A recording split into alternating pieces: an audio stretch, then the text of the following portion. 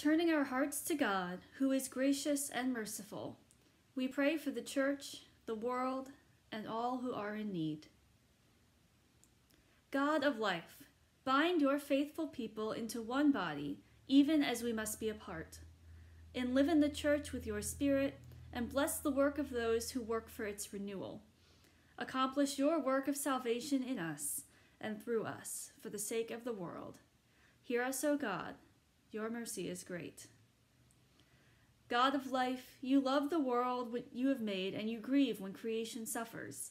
In this time when so many are ill with COVID-19 or living in fear of it, send your healing spirit to our world. Restore health and hope. We ask your presence especially in those areas like New York, Washington State, and New Orleans who are experiencing the biggest outbreaks right now. Hear us, O God. Your mercy is great. God of life, breathe your courage and strength into all those who are working to care for those who have contracted COVID-19. Bless doctors and nurses, aides and caregivers, virologists and epidemiologists with your mercy and protection. Help administrators and government officials to get them the supplies and protective gear they need. We are so grateful for what they are doing and so concerned for their own health and safety. Let them feel our prayers supporting them as they are on the front lines of this crisis. Hear us, O God. Your mercy is great.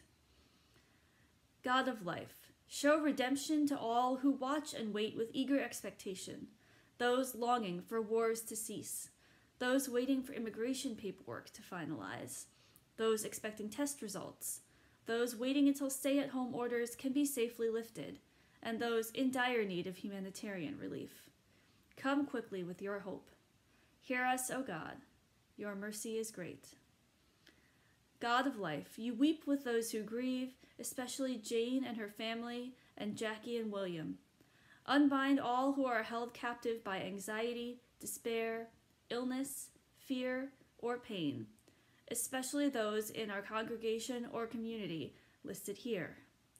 Joyce, Christiana, Chris, Jim, Connor, Dave, Steve, Dorothy, Inga, Charlie, Irene, John, Julia, Linda, Pat, Kelly, Marianne, Roberta, Sam, the Larkin family, David, Ruth, Monica, Joelle, Edna, Susan, Jan, Jack, Emily, Tiffany, Abigail, Lorna, Barbara, Josianne, Dieter, Robbie, Will, Don, Kathy, Lucy and Jose, Orlando, Henry, Sybil, Mike, Jane, William, and Roger. Fill us with compassion and empathy for those who struggle, and keep us faithful in prayer. Hear us, O God. Your mercy is great. God of life, we give thanks for opportunities for this congregation to collaborate with our community in caring for the needs of our neighbors. Strengthen our ties between us and with other local congregations, agencies, and services. Hear us, O God. Your mercy is great. God of life, you are our resurrection. We remember all those who have died and trust that in you they will live again. Breathe new life into our dry bones, that we too might live with you forever. Hear us, O God. Your mercy is great. According to your steadfast love, O God, hear these and all our prayers as we commend them to you, through Christ our Lord. Amen.